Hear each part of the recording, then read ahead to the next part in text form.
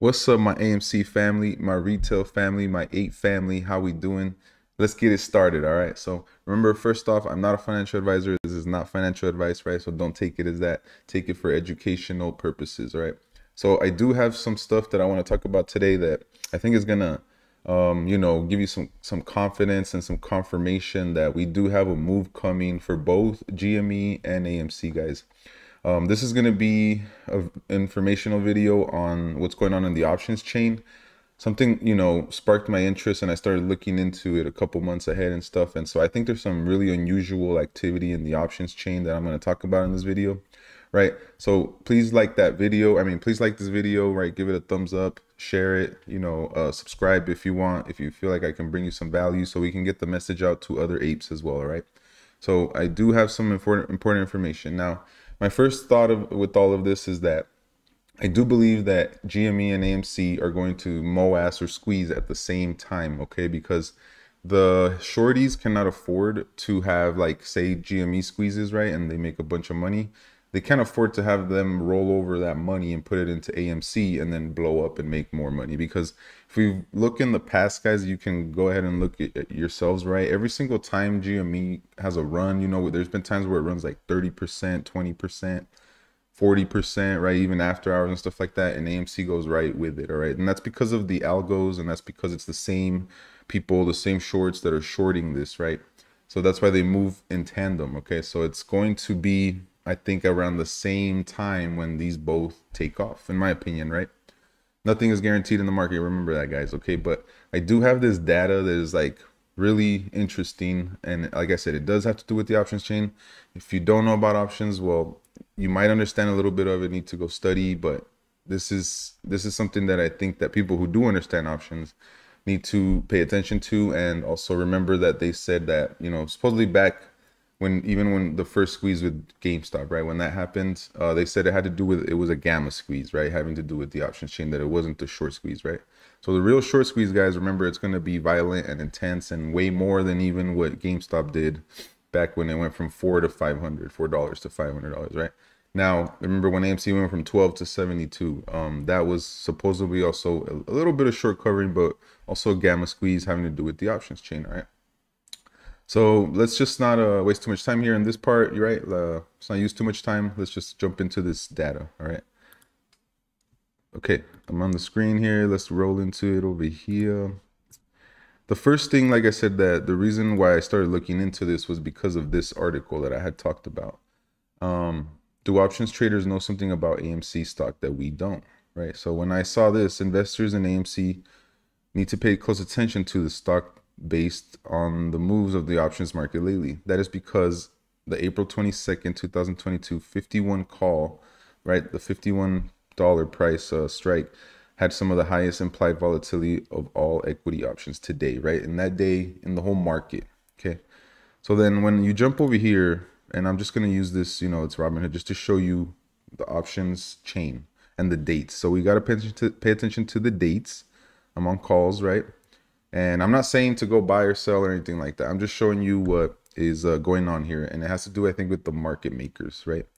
So we go up. Right now is April 14th. The highest one you can buy is $60 strike, okay? And I started to move along, right? I went out further, the 29th. And as I started to scroll up, and remember, AMC's at $18 right now. 51, right? And then as we go into May, guys, watch. 51 was the highest. Let's go up 51. Let's see, was it May 13th? Oh, it even goes lower, 43. Is it May 20th? All right, now 60 is the highest. Let's go to May 27th. 40. All right, you ready? All right, all of a sudden it starts to get higher, right? Now we're at 85, right? And this is June 17th. And I'm not saying that it will happen on this day or that day. I'm just telling you like a range of dates of what looks like that's really interesting here on the options chain, all right? Then all of a sudden, by July 15th, guys, the 145 strike is back, okay? Why would they do that, right? The market makers, they move the prices in the options chain based on the underlying stock, right? So it's really, really interesting on July 15th, right? And this can happen if you understand options.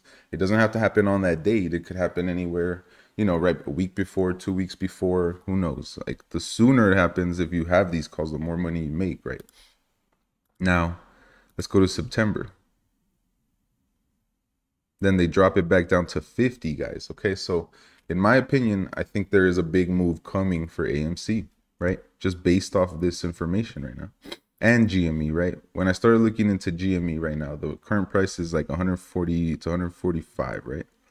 So we're on April. The highest you can buy is 395. Same dates. Look, let's go to May 20th. You start to move along and you start to see that it starts to go up. 390 is the highest. So this is what you call unusual options activity, right?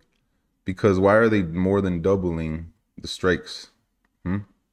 310, right? May 27. We're going to go out to the same date, July, as I did right now with AMC, right? But this is GameStop. Let's go, let's go, let's go. 500, right?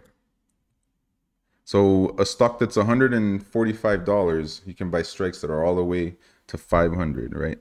And it's kind of interesting on my phone. It says like 680 or something like that, which is kind of weird.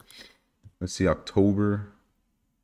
Yeah, because they were a little bit higher. But what I'm trying to get at is that the market makers here are kind of signaling, right, that there might be something coming, right? A big move. Now that's in a little bit more of a midterm, right, perspective. Looking at the chart, this is the daily. I do expect a little bit more downside, guys, right? And to me, this was all, you know, manipulated, right? This doesn't look natural. Like you have a huge pop and then it's just, I think it's just computers, algorithms, just, you know, forcing it down, literally forcing it because, you know, there's been a lot of videos out there, information that said like, if we would have, this was their breaking point right now, right? But for some reason it got halted, right? But I like to use this super trend. So this just turned red, guys. Like we were in a green super trend until it hit here. Now it's gonna start going back down. So short term, this coming week, I'm not super bullish on it, right? It might come back down. It's gonna want to come down and test right here where we took off. So around $15 or $16, all right? And that's not to spread FUD or nothing. That's just the way it's looking. And then, like I said, based on this information and the chain, and you can go verify it here too. Watch, I went over to the options chain on Yahoo. This is for AMC. These are the dates. Let's go over to the July. And again, look at this, $145 strike, right? 87,000 open interest right now, guys. Nuts. And then let's see what's the put side. Yeah, from 145 down. Right, there is a lot of them that are in the money. And then the other thing I want to point out, right, is that the reason I'm a little short term more, you know, bearish right now, that I think is going to go down a little bit, is because when you look at this is the weekly chart, right? You see that AMC mostly has red days. It has more red than green days, okay? But it also has very huge green days, right? So that's why I think once we can break and make our move, start to, you know, move our way past up this, set new all-time highs, it'll happen really fast, guys, because it's already happened twice like that, right? Twice. And with the shorts always fighting us, right, which is 50%, 60%, 70% shorting on the daily basis, they're going to always fight us, right? And that's why you see more red than green days, right? But you know, I could see it coming down here and bouncing off, because this is the hard support, right? So it'd have to bounce off of this line and start making its way back up. And then once we can break 34, you know, that's when you see it take off, in my opinion, guys. All right, so, you know, I know it's the weekend. There's no line. You don't have to stress, right? Let me switch this back, guys, to this part.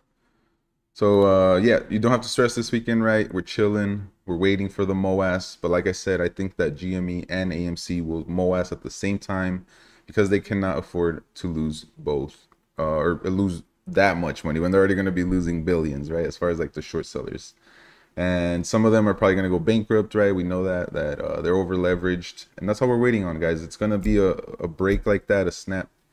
And yeah, that's why I had to bring this video to you guys today. Like I said, please like the video, you know, leave me a comment, your opinion. Do you think they will Moass at the same time? And I will get back to you as soon as I can.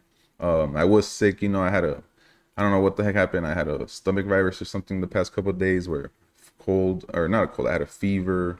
I had you know, loose stomach. I had freaking body aches. It was nuts. But I think I'm better now, right? I'm getting through it. So yeah, I love you guys. Thank you, family. I'll catch you guys this week, and we'll see what happens. All right, peace.